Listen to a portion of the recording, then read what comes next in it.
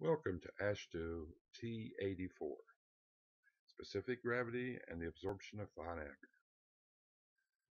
Let's start with talking about some of the equipment you're going to need to run this test today. First, you're going to need a heat gun, an Erlenmeyer flask with distilled water, a tamper cone to hold your sample, a spoon to help stir your sample while you're drying it, a brush to help reconsolidate your sample, a tamper to tamp your sample, a spatula, and of course a thermometer to detect the temperature of your water. You need to split out 1,000 grams from your field sample. Dry at 230 plus or minus 9 to a constant weight.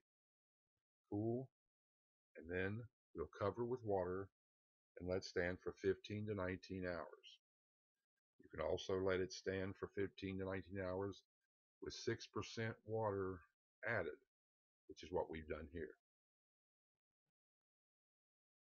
If you've covered it in water, decant the excess water, avoiding loss of fines. You need to spread your sample on a flat, non-absorbent surface, and you could expose it gently to warm air. You want to dry this material until you get what is considered free-flowing condition. That's like dry sand. We're going to fill the cup overflowing, tamp it down 25 times, spread over the entire surface.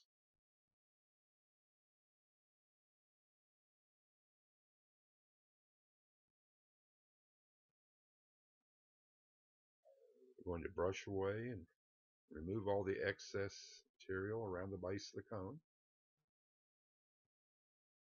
and it didn't collapse. So we reconsolidate material and try again. Fill the cone to complete overflow, damp it 25 times,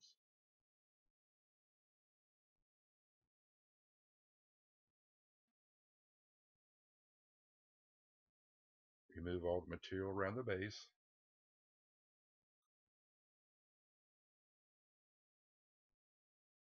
and it still did not collapse. So we'll reconsolidate the material and try again. Keep your hand on the cone at all times. Don't let the cone move.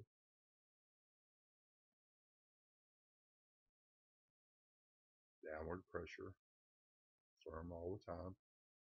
Tamp 25 times. Remove your excess material. Raise the cone gently, and you have a partial collapse of your cone. This is what we're looking for. Now we're going to consolidate my material. Take 500 plus or minus 10 grams and weigh our material.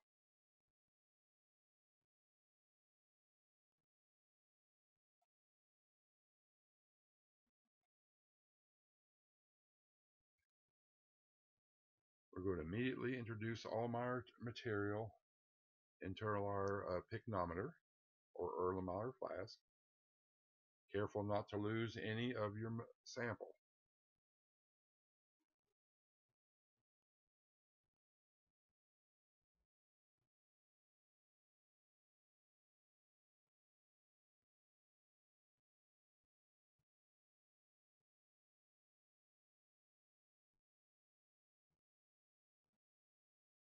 Make sure to clean your pan and your cone thoroughly.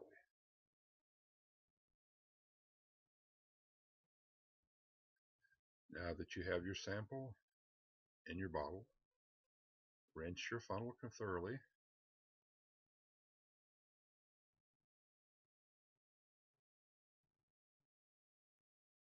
Rinse the neck of your flask out and bring the bottle to about 90% full, right about the bottom of the neck.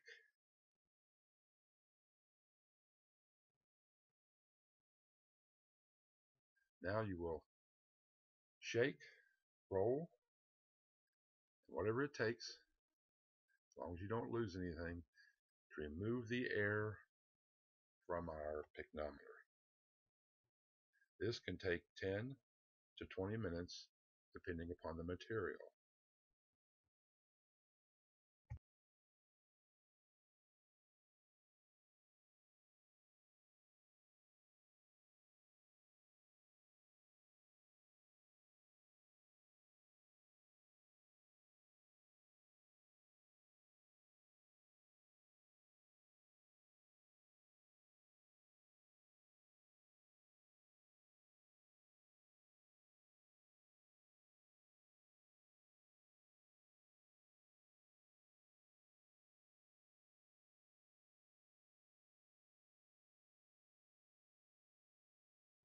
Check frequently to make sure that all the air is out of the sample.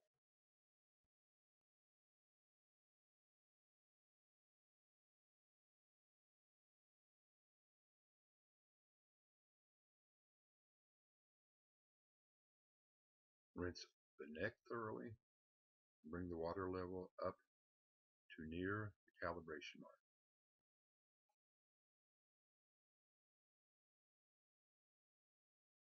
Next, record the temperature of your water and material, and should be at 73.4 plus or minus 3 degrees Fahrenheit. If not, you can use a water bath to help cool it or warm it up. Now that you have the sample in the proper temperature range, bring the level up to the calibration line. Use a paper towel to clean out the neck of the flask.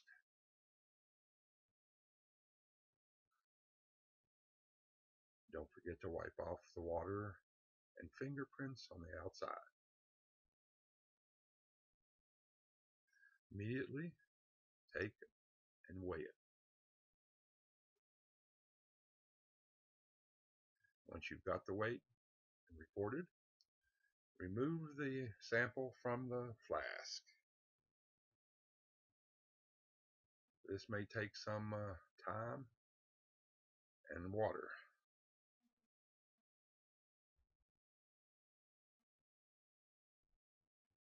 Careful to rinse off the tip of the bottle each time that you pour it out.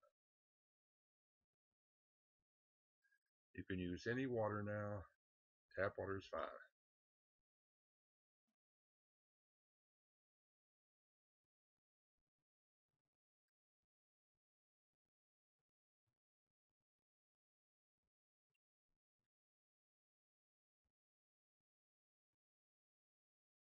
Once you've got it rinsed out, check to make sure that all the sample have been removed.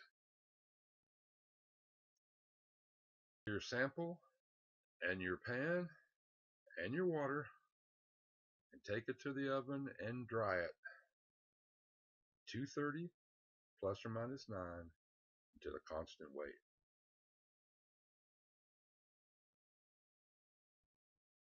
Next day, take your pan out, let it cool for about a half an hour, and then get your weight. Report this weight on your form, complete your paperwork.